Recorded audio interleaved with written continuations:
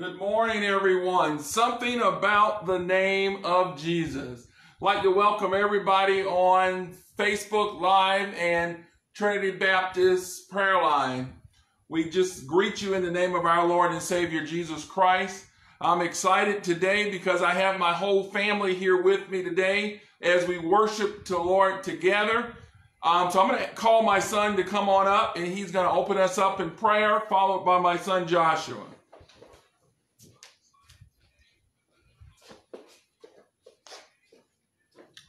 Greetings and morning to everyone. Let's bow our head for prayer. Our Father God, which art in heaven, we thank you for this beautiful morning. We thank you for the nice wake up we had this morning with the earthquake, and we pray that everybody was safe during that.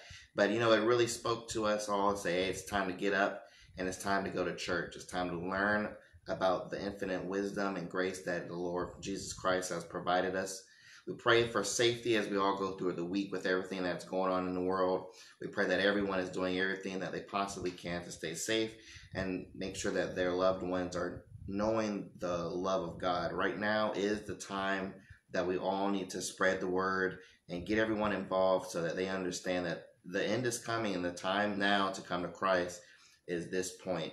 I pray that you use Antoine through this ministry. Pray that you use him through this sermon so that he can speak through you all, and pray that you guys receive the message that is being provided today. In Jesus' name, amen.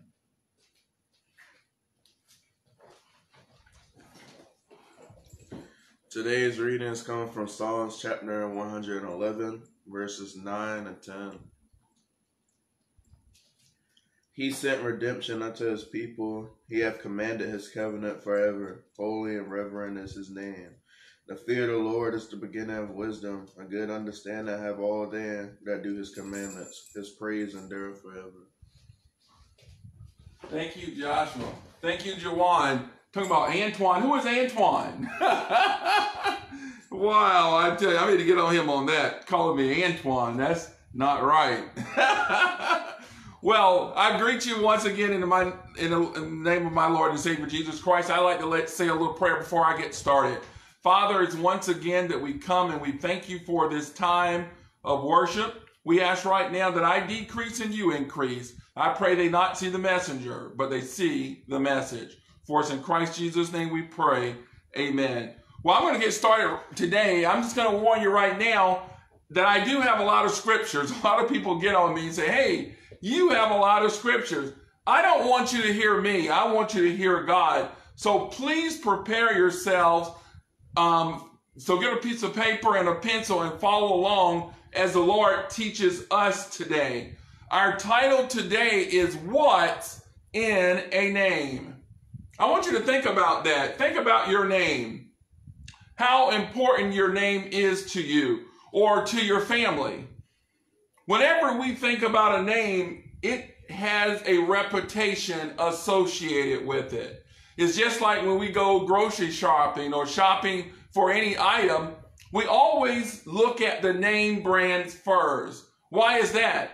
Because it has a reputation. Normally when a name is out there, when it has a good reputation, you can find confidence in that name. So that's why I'm so excited, because God says his name is to be praised. That means we can find confidence in God's word. So it's just like if somebody say, hey, you ever heard of Antoine Speller? Oh yeah, I heard about him. He's this and he's that. What is your name saying about you? We're going to take a look today at what God's name is saying. As my son read Psalms 111, verse 9 to 10, I wanted to just read those verses one more time. And let's see what it says. It says, he sent redemption unto his people. He hath commanded his covenant forever. Listen to this. Holy and reverend is his name. So wow, God's name is holy and reverend. Now, before we dive in, what does name mean? What is the definition of name? And I want you to get this, because you'll get the whole sermon if you understand this. The definition of name means reputation. It means fame. and it means glory. Wow. All of that is encompassed in a name. Now, Jesus Christ, when he was here, he gave us some information. He said there were some names that we should not call people. And you may be shocked to what these names are, but we see it being used in religious sect all around the world. And it's totally against what God has said. Here's the three things, and then we'll talk about the fourth to wrap it up. Jesus said, call nobody master or rabbi. He said, call no one father. And then he says, call no one good. So let's take these and break it one at a time here. The first one, master, Matthew chapter 23, verse 8. Matthew chapter 23, verse 8. And it reads this way. It says, but be not ye called rabbi, for one is your master, even Christ, and all ye are brethren. Wow. Man, I tell you, he levels the field right there. He said, call no one rabbi or master, because you are all brethren. So he levels the field and lets us know that no one is higher than the other person. It doesn't matter if you're preaching or you're leading a congregation. He says we are all brethren. They didn't go around calling people these titles. They only called these titles to the Pharisees and Sadducees. And we know what Jesus said about them. So the first thing we shouldn't call somebody is master or rabbi. The next thing is this one. You might be shocked on this one. Matthew 23, verse 9. It's the verse right under it. Matthew 23, 9. It says, and call no man your father upon the earth, for one is your Father which is in heaven. No, he's not talking about your biological father or someone that acts as a father to you, but he's talking about this as a greeting someone spiritually. And we see this in the Catholic Church and other churches where they'd say, Father so-and-so, Father so-and-so. And it is so unscriptural because only we have one Father and he should be greeted as such.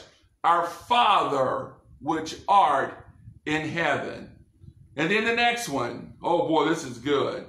Matthew chapter 19, verse 16 to 17. Matthew chapter 19, verse 16 to 17. It says, and behold, one came and said unto him, good master. That's a double whammy. Both of those are wrong. What good thing shall I do that I have eternal life?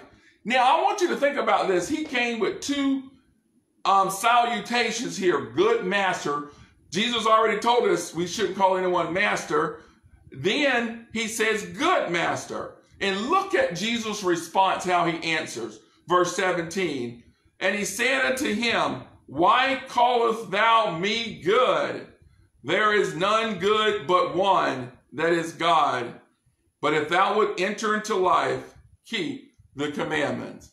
So wow, Jesus answers his question, but he reprimands him first before he answers. He says, don't call me good because one is good.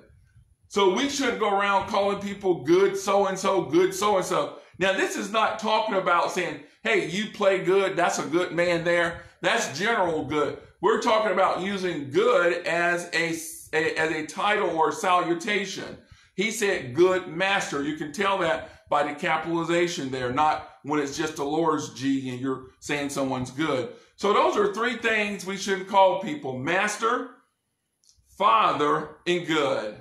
Now, I would like to take a look at this next one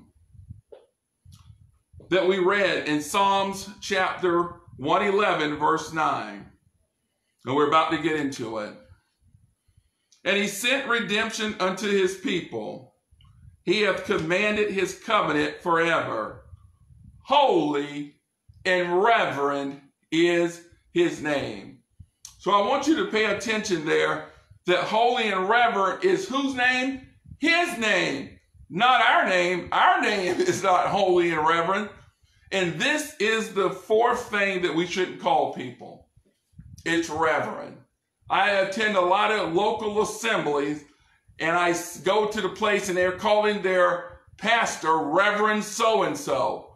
And that is so wrong, because you don't understand that that man is not holy. That man is not reverend. Only that belongs to God. So as we take a look at it, let's take a look here. I want to first define what reverend means. We need to really define that first. If you look it up in the World's Dictionary, Webster, it defines it worthy of reverence. I don't think a man is worthy of reverence. And it says relating to clergy used as a title. Boy, that's a terrible definition. But if you look it up in the Strong's, which is a biblical definition, let's see what reverend means.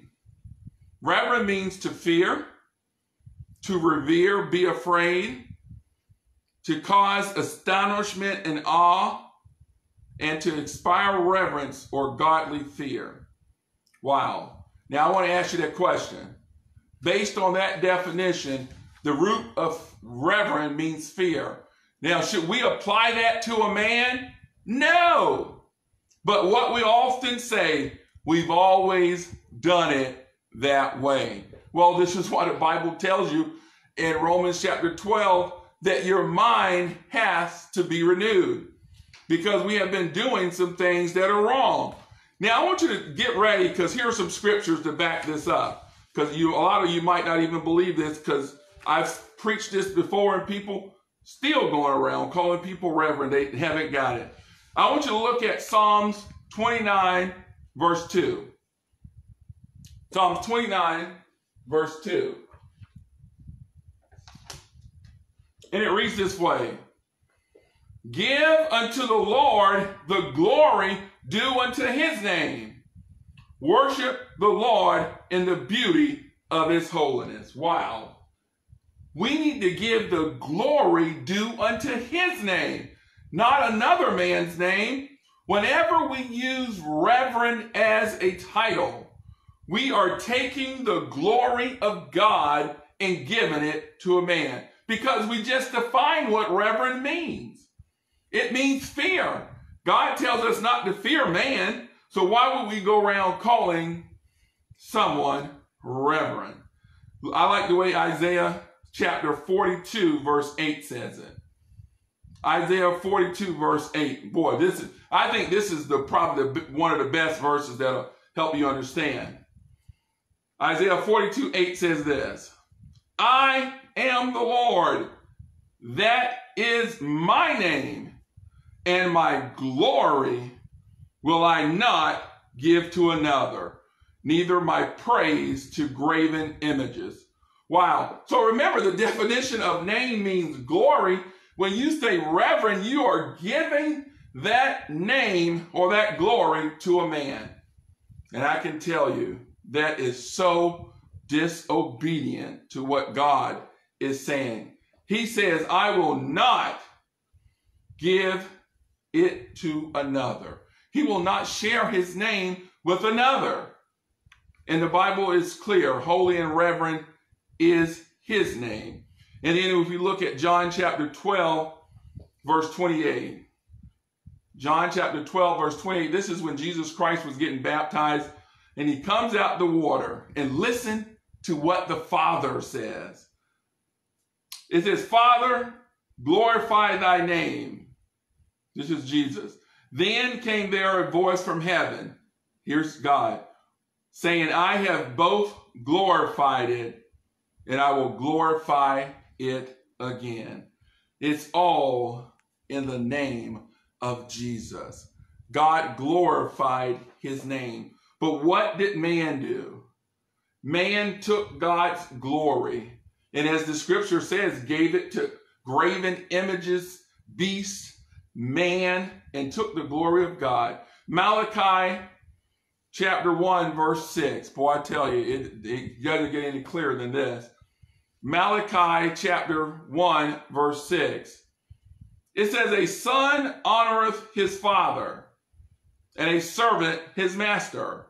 If then I be a father, where is my honor? You keep saying you are a child of God, but you're not honoring him. He says, if I be your father, where's my honor? But listen to this. And if I be a master, where is my fear? Saith the Lord of hosts unto you, O priests that despise my name. And ye say, wherein have ye despised thy name? Wow. Well, they despised it by taking that title, that salutation of reverend unto themselves. I had an opportunity of speaking with a couple of pastors that use this title, and I would not use this title on them. And then one of the guys said, hey, you're going to show respect by using the title reverend. I say, I will show respect to God and give God his reverence. I will not reverence a man. I'm not going to fear a man. Well, I mean, because remember, reverence means fear. Don't you get it? Look at Matthew chapter 10, verse 28. Here we go. Matthew chapter 10, verse 28. It says, and fear not them which kill the body, that's man, but are not able to kill the soul, but rather fear him which is able both to destroy the soul and body in hell. Wow. We are not to fear man, but sad to say, we have taken the glory of God and given it to a man without even knowing it. We didn't even think about it because it was tradition. Stop following tradition. Get into your words. You know, the Lord has been teaching us a lot of things. You know, these last few weeks, we talked about not saying that we're going to church. People still saying that you can't go to church because the church is a body of Christ, but your mind's got to be renewed. We go to the house of God. We go to the house of prayer, and we assemble with the saints. We don't assemble in the church. It's impossible. See, but that's tough for some people to understand because they don't study and know their word. And then we talked about pride, that God says pride is bad, but America and everybody's saying pride is good. Get into God's word and you'll find out that you have been deceived. And right here, using this title as reverend, we are deceived by giving God's glory to a man without even thinking about it. We don't even think about it. I'm pleading to you today to give the glory due in his name. Now, I'm going to speed it up here quick because we're running out of time. Why should we not call people these names? Why? The Bible is clear. The Bible tells us in Psalms 111, verse 9, holy and reverend is his name. So we need to give God's name the reverence and the holiness that it's due.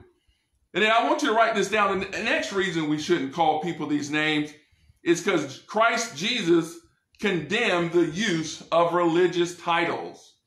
I want you to write this down. We don't have time for sake of time. Read Matthew 23, verses 1 through 12. Matthew 23, verses 1 through 12. There is not a distinction of clergymen and laymen in the Bible. There's no distinction. He simply says we are all brethren. Now, I'd like to lift verse 8 and 9 here. It says, but be ye not called rabbi, for one is your master, even Christ, and all ye are brethren. He levels the field. There's no distinction. Just because you have a different function in the Bible, you're not above anyone just because you're delivering God's word or leading the church. Now, the next thing he says, Jesus also taught against any marks of division among his people. Mark chapter 12, verse 38 to 39. Wow, look at this. Mark chapter 12, verse 38 to 39. And he said unto them in his doctrine, boy, get this, beware of the scribes which love to go in long clothing and love salutations in the marketplace and the chief seats in the synagogue and the upper rooms at feasts.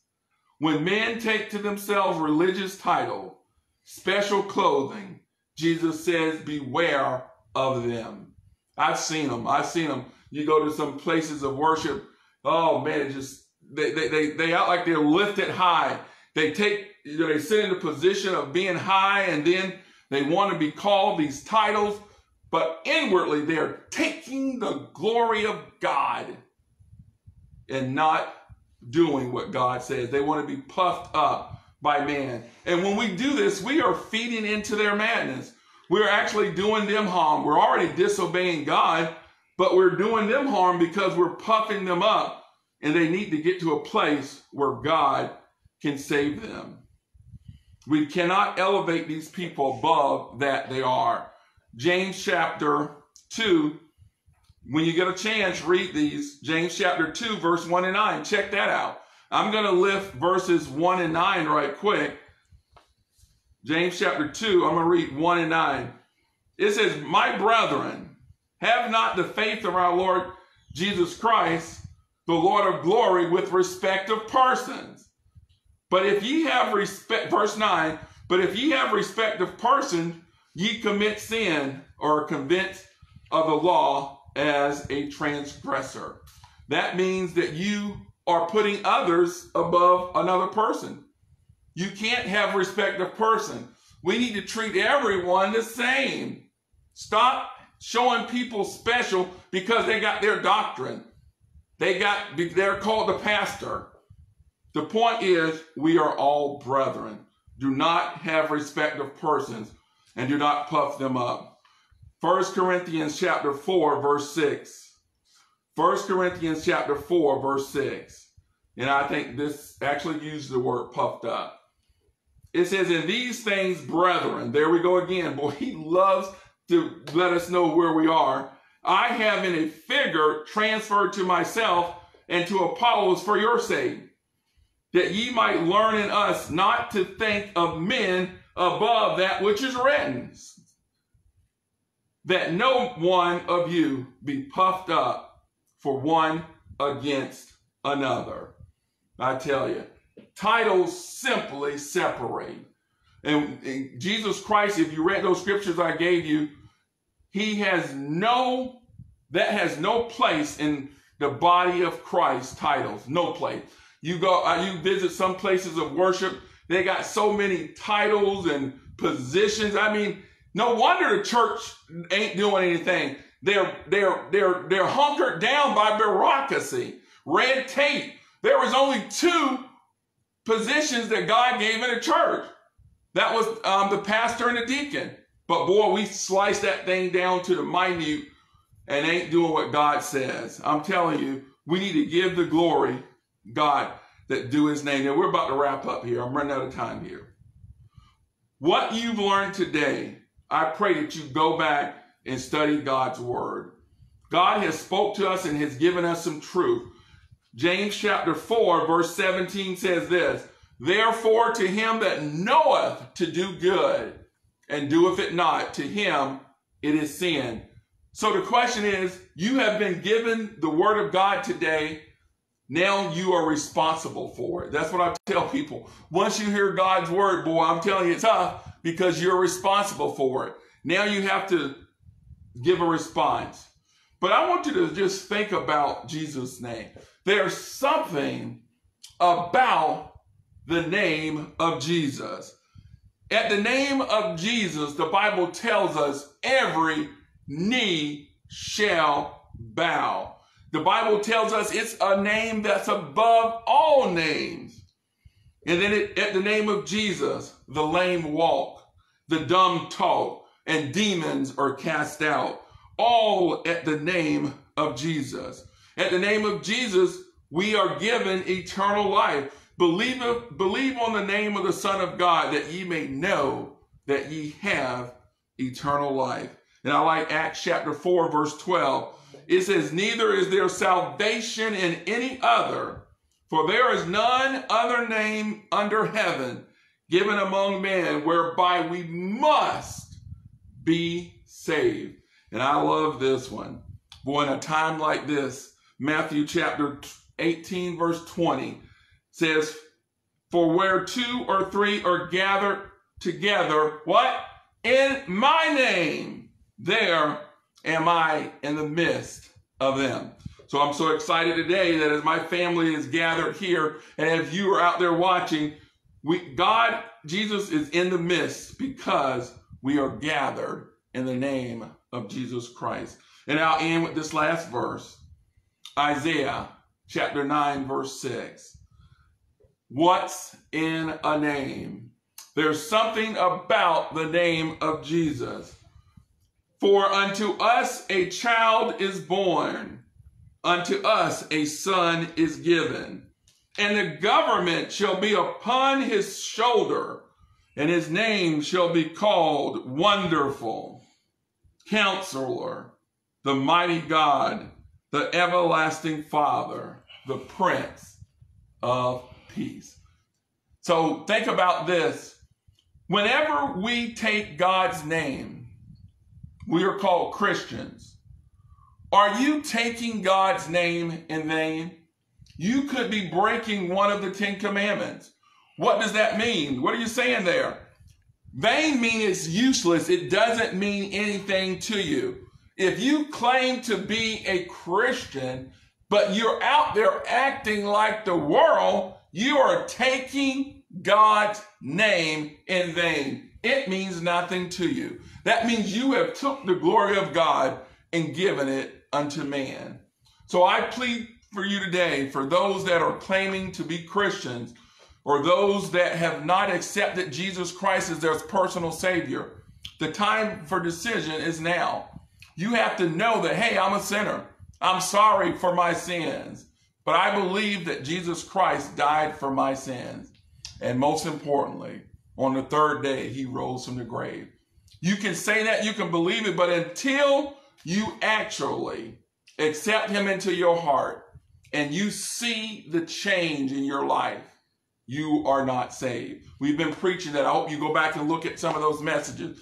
But if you would like to receive Christ right now as your personal Savior, bow your heads and just repeat this prayer. Remember, you have to mean it in your heart, and Christ will save you. Say, dear God, I come now confessing I'm a sinner, and I'm sorry for my sins.